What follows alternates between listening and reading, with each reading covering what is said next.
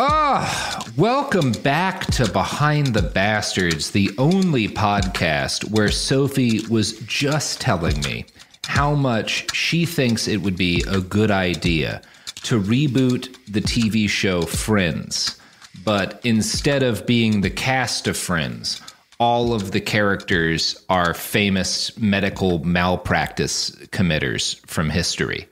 And it's a show about them trying to get away with maiming their patients. I think it's a bold idea for a TV show, Sophie. I think we should pitch it to Netflix right now. Thank you.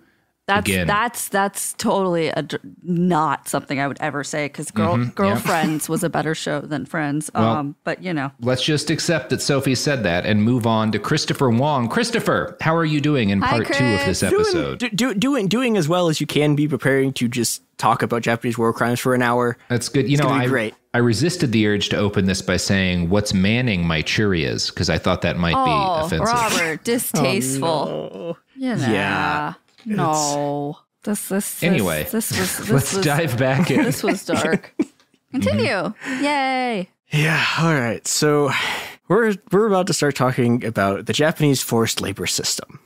And I think the best way to introduce this is by I'm going to read part of the introduction to a book called Asian Labor in the Wartime Japanese Empire, Unknown Histories, which is this. Basically, there's a conference on sort of Japanese war crimes, Japanese sort of forced labor during the war, and they all the sort of papers in that are like combined into this book. And the introduction goes, grief and despair find little place in most historical accounts and are absent from most of the source material historians use. The hundreds of thousands who died were sons, husbands, and fathers, or sometimes daughters, wives, and mothers, and had families awaiting their return. Deaths often went unrecorded. Coolies too sick to work were placed in death houses where they spent their final hours in accumulated filth, mud and vomit, and the excrement produced by those who had died before them, without food or medicine and certainly without hope.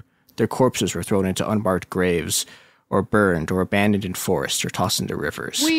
Welcome to Behind the Bastards. Show about bad people. Yeah. Now, it's really hard to pin down the exact number of people who were forced to work in the Japanese Empire. And this is a running theme of this episode, is that right before Japan was occupied at the end of World War II, they destroyed all of their records. Like, I mean, this order, like, this is not just records in Japan. Like, this order goes all the way down the command chain. They're destroying records just everywhere they can find them. So most of what we have are estimates. And, the estimates are not good. The Indonesian government estimates that 4.1 million Indonesians were forced to work for Japan during the war. I mean, just to get a sense of the scale of this, like there's an individual railroad called the Thai-Burma Railroad, just alone, that uses 180,000 or possibly as many as 270,000 people. Yeah, and cool. the number in China between 1941 and 1945 seems to have been about 3 million, but that's the only period we have even sort of okay numbers about. Before that, we just don't know.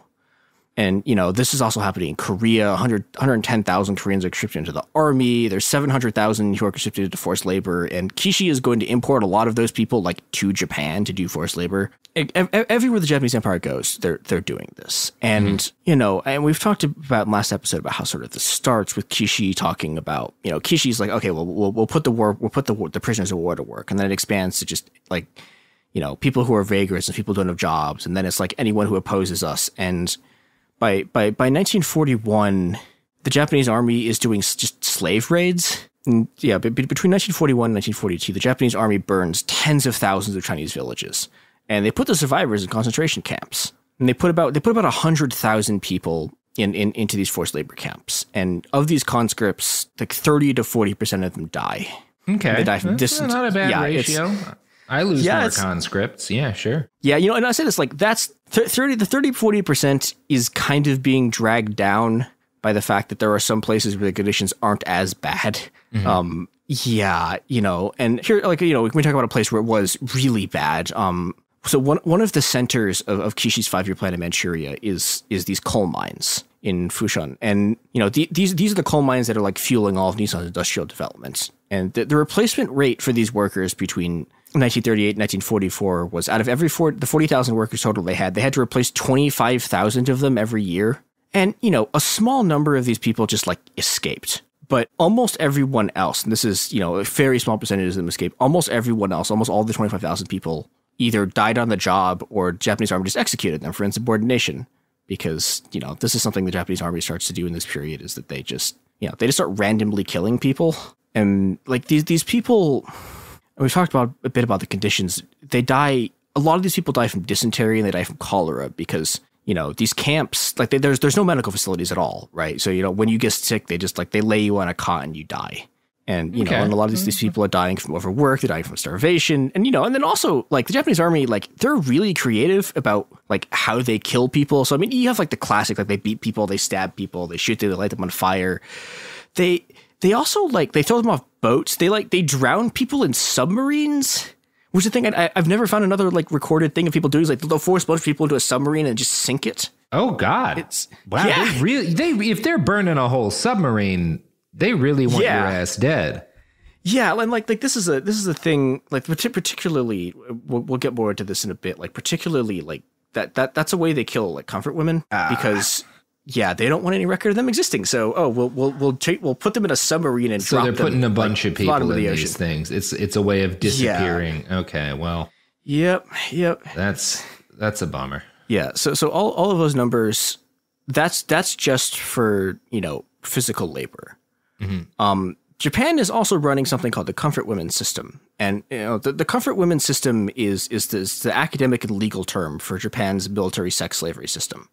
And so, if you read academic accounts, you read journalistic accounts, you read legal accounts, they talk about comfort women and comfort stations and use all of these, these pretty little euphemisms developed by Japan specifically so that in their communications about it, they can sort of obscure what's actually happening here. And this is the point where it becomes useful that I am no longer an academic and I'm not a lawyer, which means I don't have to use any of these. What this is a enormous bureaucratic organized system of military sexual slavery ran out of army rape rooms. And the first of it's bad stuff. The first of these sort of military rape stations is set up in Shanghai after Japan launches an attack on Shanghai in 1932 as one of their they have these periodic sort of fights with the Chinese government, basically up until 1937 when the actual war starts. And I want to go into what happened here because, most accounts of sort of Japanese sexual atrocities in East Asia give this this whole, the 1932 attack, one line. Mm-hmm. And so I want to read this passage from the book Chinese Comfort Women, Testimonies from Imperial Japan's Sex Slaves. The soldiers immediately kidnapped good-looking local women and kept them in military barracks as sex slaves. At the same time, the troops continued to assault women in nearby villages. Reportedly, over 1,000 local women were raped in their homes. Not even pregnant women, young girls, or elderly women were spared. Within the same region in the autumn of 1935, more than 100 Japanese soldiers attacked an area where the Chinese resistance force was active. Carrying machine guns, the troops drove the villagers into a large yard, dragged all the women out of the crowd, and raped them in the presence of their family members. Several soldiers ripped the clothes off a woman who was 6 months pregnant and tied her to a table in the yard. They took photographs while violating her, and then cut her abdomen open and plucked the fetus out with a bayonet. Oof. Yeah, and that is before the start of the war. Yeah, we're not even warring yet. Yeah. Nope. Yeah, that's 1932 and 1935. Now, the rape stations as a sort of, okay, I will say one other thing. There's some indication that the Navy had been using sort of organized rape stations before 1932, but this is another one of those things where the documentation is really hard because, the army is not just going to tell you they are running a sex slave station. Yeah, most people who do sex slave stuff don't like to talk about it all that much. Yeah. Yeah, I mean, even they're doing it all the time, but even slave owners in the South didn't really like to talk about the fact that that's what they were doing a lot of the time. No. It's one of those, it leads you to one of those "are we the baddies" kind of moments. Yeah. It's something that even the people who do it know is wrong. Yeah. When I talk about the fact that I'm forcing myself on these children that I basically own, I feel like kind of a monster. Yep. And it's funny. I have actually read accounts of Japanese soldiers who during the war were wait, are we the baddies? And it never involved this. It was always about they would be sent into the Philippines. And, and the soldiers are like, they're given the standard American line of, well, you'll be greeted as liberators. And they get there and, they're like hacking Filipino like soldiers to death with bayonets. And they're like, wait, but it's never this shit. It's, Now, rape stations don't come into widespread use until after 1937, 1938, which is after the rape in Nanjing. And, that's another atrocity that like probably deserves an episode, and that because Kishi isn't directly involved in it, we don't really have time to talk about it. The short version of it is, so the Japanese army had been expecting to just like blow their way through all of China in like 3 days.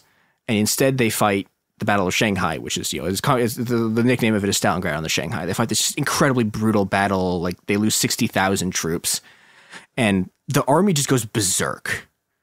And, China's capital during the war had been at Nanjing, and Japan takes the city and they kill the number of dead civilians and prisoners of war it's generally held to be about 200,000. And they also rape somewhere between 20,000 and 80,000 people. Jesus Christ. Yeah, it's really bad. Yeah, and when you say they raped and then the number is the population of a small city. Yeah, that's again, you're in the A leagues in terms of the crimes against humanity, my friend. Yeah.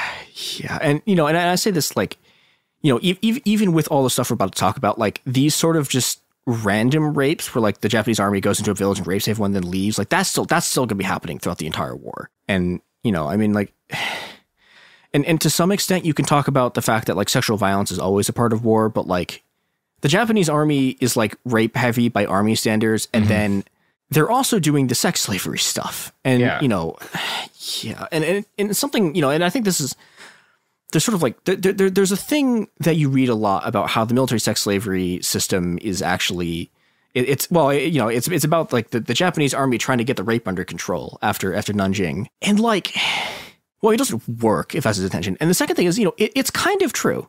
But, when I say the Japanese army wanted to get the rape under control, like what I mean is that they want the rape to happen through the army bureaucracy in army facilities at, created by the army. And at times the army is allowed. And they also like want to try to regulate things in a way that soldiers don't get STDs, and they succeed in that to some extent. Like they succeed in bringing the rape directly into the military command chain. Cool. Yeah. And, before I move on, I want to mention there's this enormous, primarily Japanese, just like intellectual sort of network and right-wing outrage machine that like, this is their thing. This and denying the rape in Nanjing are like their thing. They're like the Japanese war crimes deniers. And they make all these arguments of how like, no, these weren't sex slaves. These were paid prostitutes. Like they're not, or that the rape rooms are just sort of brothels. And they're the people who do the whole, it's about stopping rape, not committing it. And it is like very, very important to understand that every single one of these people are full of shit. Like these are sort of like intellectually, like these people are like they're incredibly similar to like the sort of like European Western Holocaust deniers. Like everything they say is lies. And the reason they're lying about it, and the reason they have to do this is because just of the absolute raw horror of what I'm about to, of like the stuff that I'm about to read. This is a testimony I'm going to read a testimony taken from the UN Human Rights Commission, who did a report on the sex slavery system in 1996. This is the report of a Korean woman. Well, she's not a woman. She's a child when this happens. This is her recollection. 13. Oh, geez. Okay. Child. Yeah.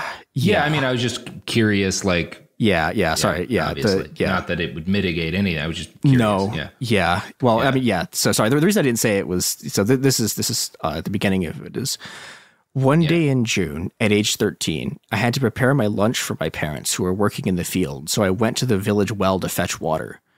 A Japanese garrison soldier surprised me there and took me away, so that my parents never knew what happened to their daughter. I was taken to the police station in a truck where I was raped by several policemen. When I shouted, they put socks in my mouth and continued to rape me. The head of the police station hit me in my left eye because I was crying. That day, I lost eyesight in the left eye.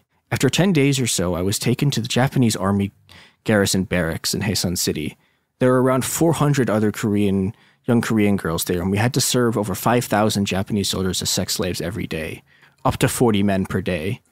Each time I protested, they hit me, stuffed rags in my mouth. One held a matchstick to my private parts until I obeyed him. My private parts were oozing with blood. Jesus Christ. One Korean girl who was with us demanded to know why we had to serve so many, up to 40 men per day. To punish her for her questioning, the Japanese company commander Yamamoto ordered her beaten with a sword.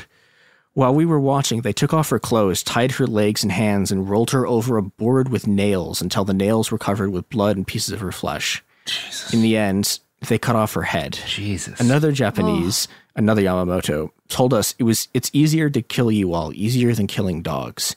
He also said, since those Korean girls are crying because they have not eaten yet, boil the human flesh and make them eat it. One of the Korean girls caught venereal disease from being raped so often, and as a result, over 50 Japanese soldiers were infected. In order to stop the disease from spreading and to, quote, sterilize the Korean girls, they stuck a hot iron bar in her private parts. Once they took 40 of us on a truck far away to a pool filled with water and snakes. The soldiers beat several girls, shoved them into the water, heaped earth on the pool, and buried them alive. I think over half the girls who were at the barracks were killed. Twice I tried to run away, but both times we were caught after a few days. They tortured even more. We were tortured even more, and I was hit on my head so many times that all the scars still remain. They tattooed me on the inside of my lip, my chest, my stomach, and my body. I fainted. When I woke up, I was on a mountainside, presumably left for dead. Of the 2 girls with me, only one had survived. A 50-year-old man who lived in the mountains found us, gave us some clothes and something to eat. He helped us travel back to Korea, where I returned, scarred, buried, and with difficulties in speaking at the age of 18, after 5 years of serving as a sex slave for the Japanese. Jesus God. Yeah, it is. There are hundreds and hundreds of pages of testimony like this. Yeah, I mean, you know, it's my job to read about crimes against humanity, and that's one of the roughest things I've ever heard. Yeah. The only thing I've ever read, I don't think it's the worst account of rape I've ever read. The only thing I've ever read that was like, that was like even comparable to it was like, accounts of like what like Haitian slave owners would do. Yeah. So like their slaves and that stuff.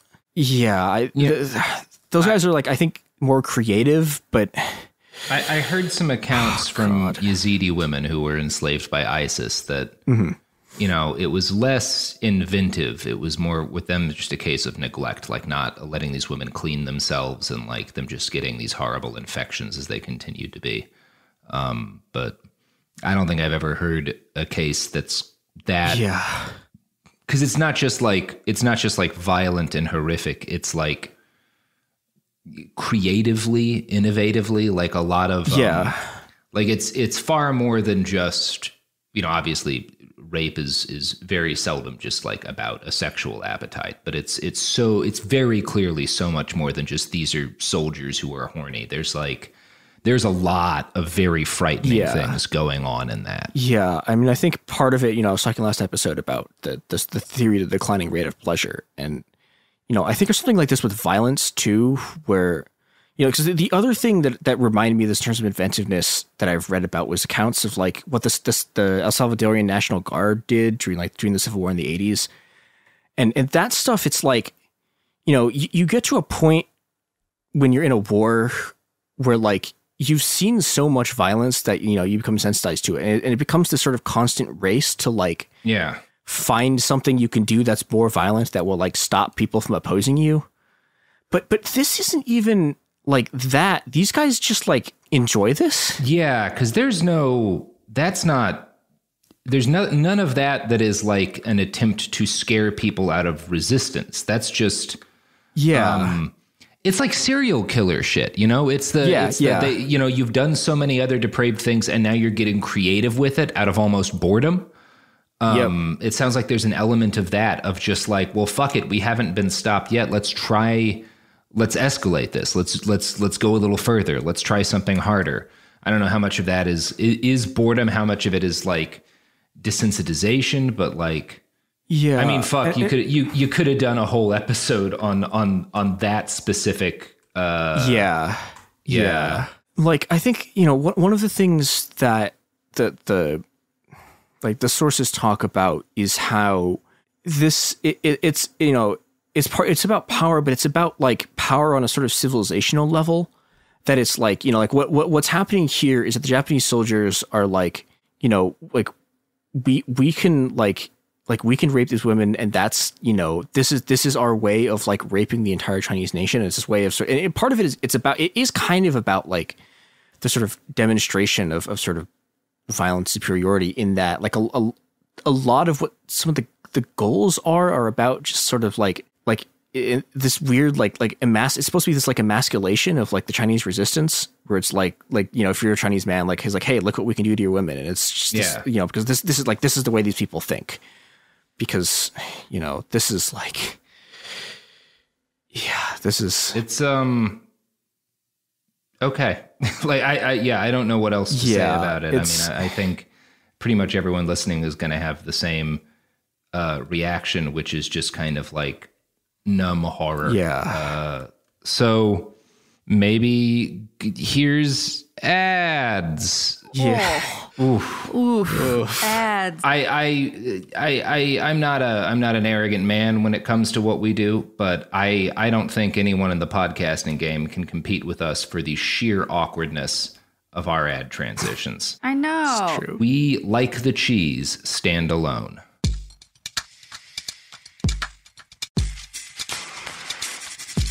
We're back, and I'm sure all those ads really wiped that horror from people's minds. So let's barrel straight ahead, and let's barrel ahead. Yeah. So, and this is another place where it's very hard to pin down numbers, because the Japanese Empire, you know, like they destroy every record that they can, and they kill huge numbers of these women to keep them quiet. But the estimated number of women enslaved by the Japanese Empire is about 400,000. The newer scholarship suggests that about half of them are Chinese. There's also, at the very least, tens of thousands, and probably almost certainly over 100,000 from Korea. And past that, it gets even harder to, you know, get numbers, because the records and the survivors are both hard to find. But yeah, you know, we know that this is happening. Like the levels of violence and the abductions in the Philippines are similar to this.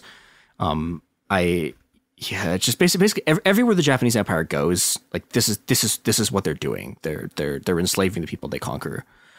You know, we talked about how the victim in that last story is 13. The victims tend to range from about 11 to 24, and the most common is between 13 and 19, because, you know, these people are also pedophiles. Yeah.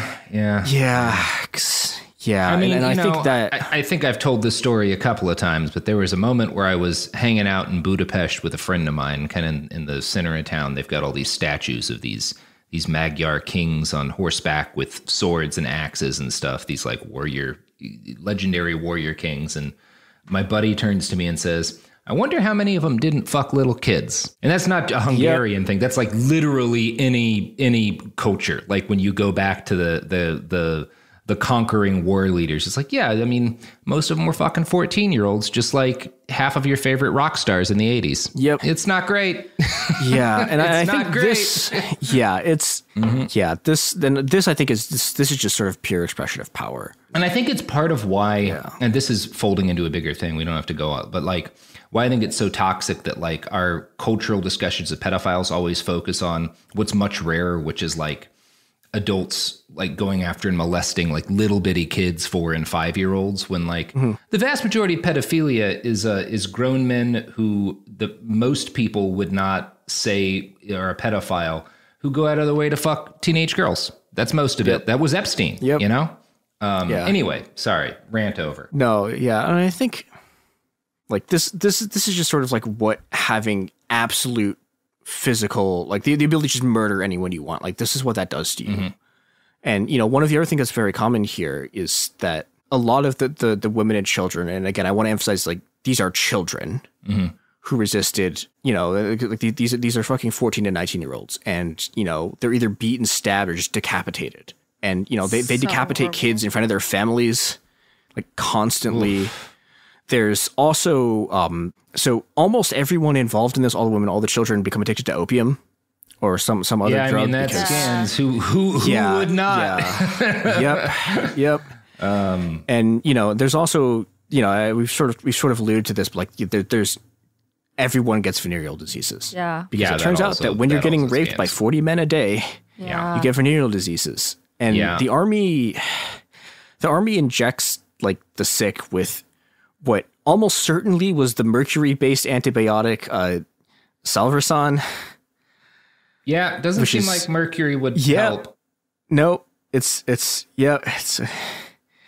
and they're doing this not because they care like at all that these women are like diseased, like, they're getting sick. Like they're doing this because they want to keep down the spread of disease among the soldiers. Mm-hmm. And, this is where you start to get to just, I mean, the horror of this just like doesn't end because, these people have to deal with addiction. They have to deal with disease. And again, the people who survive this, they have this unspeakable, like literally like people lose the ability to talk. Yeah, it's incomprehensible. Yeah, in a lot of ways. And then, to make it worse, the communities are taken from, like, a lot of the time they don't want them back because, like these women are seen to have been defiled by the Japanese. And so, it's another thing that's happened a bunch of times. I mean, there's versions. Yeah. Yeah. Recently with ISIS. Yeah. It had a lot of times throughout history. Yeah. Yep. I read a story about someone whose account I almost included in here and then cut because it was too long, but like she comes back to her village and like the only person in her entire village who will like talk to her is the person she was supposed to be married to, and like that guy is like a genuinely good guy, but like he can't take it and he goes and joins the army and then like dies somewhere fighting the Japanese in northern China. And so and you have these and this is also part of why the records aren't that like well known because the survivors, there's a huge cultural thing about like, we've been talking a lot in the last few years about how hard it is for any rape survivors to just like talk about in the open. And like, this is so much harder. And there's all these political constraints on it. And and this stuff, this stuff is not that well known in the West. And it leads to situations like, so something happened a couple of years ago. Stephanie Kelton, who was Bernie's economic advisor and is like probably the most famous like modern monetary theory person, like went to Japan and advised a group of Liberal Democratic Party lawmakers. And some of those people were like in fascist groups that were like founded by Nanjing denialists. And, this stuff happens because there's just the absolute horror that happened here. Just people don't know about it because it's not like the Pacific isn't a theater that people talk about much other than sort of island hopping and like, that's sort of Japanese prisoners of war. Yeah. Now Kishi's role in this while he's in Manchukuo is sort of interesting. So Manchukuo merely, and I'm using this as enormous scare quotes, merely has 42 sex slave stations, which is kind of low for a region that size. Although again, Kishi just like lets this happen. Kishi's like fine with it. He's almost certainly is diverting economic resources to it. But the reason it's so low compared to a lot of other places is that Kishi's Yakuza buddies are doing like exactly the same shit in their brothels. Like it's not quite as bad, but they're also kidnapping a bunch of women and like repeatedly raping them. But because the Yakuza is like so heavily in control of the sex trade, there's less of the sort of straight up military taking control of it. And, and the Yakuza stuff, Kishi's fucking like these are all like, all the people doing this are like his personal friends.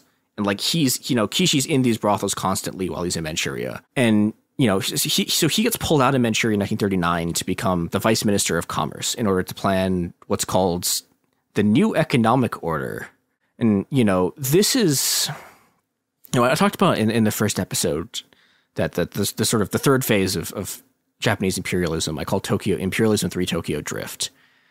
And this really, I think, is where that starts. Or, I mean, not starts, but like this is the sort of finality of it. Like all of the sort of abuse you have like happening in the colonies, like, all the stuff that creates fascism in Manchukuo, all the stuff that like, all of the sort of fascism in the Japanese army, all of that fascism that's been in this sort of puppet state. it all comes home. And, and you get Kishi going there in 1937, and that fuses these sort of like highly educated fascist, like Tokyo bureaucrats with this sort of military like fascism. And those guys take control of Japan, and that's how you get, that's how you get sort of full scale fascism in Japan. And, in 1940, 1941, when this stuff is being implemented, like the political parties just like dissolve themselves.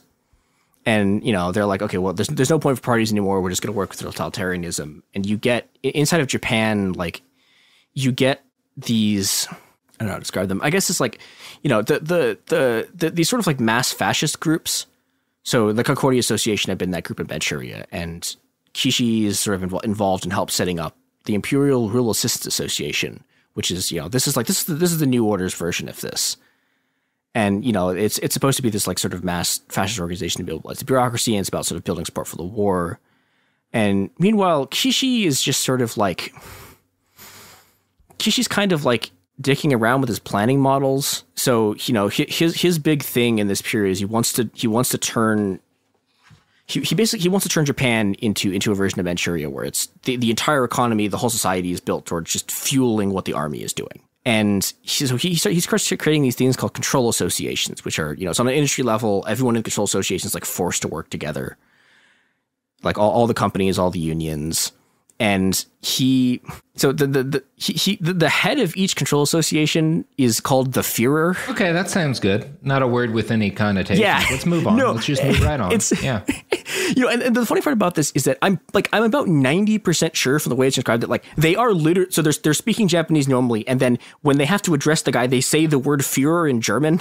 Like they say Führer in German. Fine. Look, it's great. Like when we want to, it's like using the word Schadenfreude, some German words are just better. Yeah. And, this Führer is supposed to, they're supposed to control like the entire production process, right? They're the people who set the prices, they're the people who, they set quantities, they set distribution, they set the organization production process. And these are the people like Kishi, who are the kind of like boring bureaucrats who do all of the war machine stuff.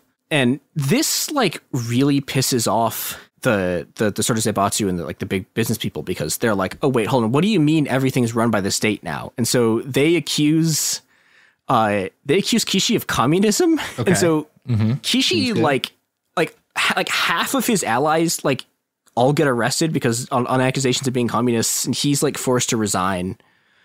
And so there's like an 8-month period when he's out of power, when you can be like, okay, everything that happened in this 8-month period in 1940 was not Kishi's fault. But then, his old friend Hideki Tojo becomes the prime minister in 1941, and he brings Kishi back as the Minister of Commerce and Industry, just in time for Kishi to sign the declaration of war with the U.S. Right, like I guess technically speaking, it was written before. I guess they did technically hand it to the U.S. before Pearl Harbor. Like right before. Kishi sort of goes back to work, like trying to turn Japan into just like a national defense state. And, he this time around, though, he makes two decisions. One is that he's going to work with the corporations because weirdly, these corporations are like the only resistance left to him. And the second one is that he's like, okay, I don't have enough bureaucratic power, so I'm going to just like merge every single Japanese agency like together to form a super agency called the Ministry of Munitions. And at this point, Kishi is just running the economy. Like he's the guy running the entire logistics network for all of the soldiers doing all of the horrible things in the Japanese Empire. Like he's the guy running the entire economy, making this work. Cool. But, and I say this, like Kishi, I think is very different than like your sort of classical fascist bureaucrat. Like the image of it is someone like Eichmann, like Hannah Arendt coins, but like the banality of evil to do these guys who was like, well, okay, they're kind of just doing their job. And like Kishi is not that. Kishi is running the war machine because he like deeply sincerely believes that like this is what's good for Japan. And so, but the other thing, he's also a bureaucrat. So he's also kind of like, he spends the war just sort of like, he's like shuffling ministries around. He's like he's doing all this sort of bureaucratic stuff. And as the war starts to end, Kishi looks at the situation as like the U.S. just like absolutely obliterates the Japanese Navy at Midway. And he goes, oh, fuck, how can I get out of the War Crimes Tribunal? And his plan is that he's going to bring down like Prime Minister Tojo's cabinet by resigning and doing this complicated stuff. And like, you know, this works. Like Kishi is able to force Tojo to resign. And Kishi forms this like sort of this group like nominally opposed to the government. But, you know, and the whole goal of this is basically just like, it's him saying to MacArthur, like, please don't shoot me. And it works. Kishi's taken prisoner by the occupation government and is inevitably thrown in the infamous Sugomo prison in 1946 as a suspected Class A war criminal. Now, if the word justice like meant literally anything in this world other than just being a cruel joke to torment survivors, Kishi would have hung from a rope in 1948, and that would have been the end of this 2-part episode. Unfortunately, we live in hell, and Kishi is going to be back in part 3 with friends of the show, the Dulles brothers, in order to build the entire modern Japanese political system. Oh, hell yeah. There we go. There we go. Swish. Yep. Bringing in our favorite side character. Well, not favorite, because that's Jay they're not L. Ron Hubbard, but they're pretty great. Fucking A. That's beautiful. Yeah. Oh, well, Chris, I am excited to hear from our old friends, the Dulles brothers. But we're going to have to wait until Thursday for that, because this is I am not excited to hear from our old classic friends. 3-part. You know, it's going to be great. Alan Old family and Foster, reunion. 2 non-problematic guys who were never friends with any Nazis. That's the thing everyone remembers about the Dulles brothers, is the degree to which they were not close friends with Nazis. So yeah, follow us at Cool Zone Media, at Bastards Pod on Twitter and Instagram. And Allegedly. And Chris, do you want to give them your Twitter handle? Yeah, I'm at itmechr3 on Twitter. Allegedly. Allegedly. I'm allegedly better known as the Ice Must Be Destroyed guy. Yeah. Yeah. That is your legal name. And in happy news, I just found a whole Reddit thread of people talking about how they appreciate how cute Anderson is. So yay! Oh, Oh yes, no. Anderson's huge on Reddit. You're huge on Reddit, Anderson. Good for you, kid. All right, motherfuckers. Good job. Come back Andy. Thursday. Come back Thursday, and we will wrap you in our warm, slightly gropey embrace of podcastum. Bye.